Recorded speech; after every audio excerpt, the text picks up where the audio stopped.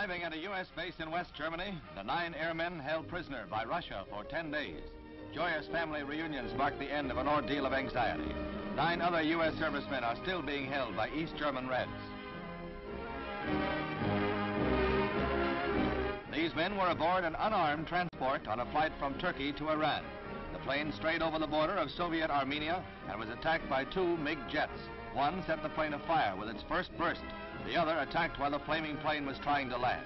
All aboard escaped with their lives to become pawns in the latest Soviet propaganda attack on the United States. Too exhausted to speak to the press, they're back with their loved ones in freedom and safety after a frightening skirmish in the Cold War.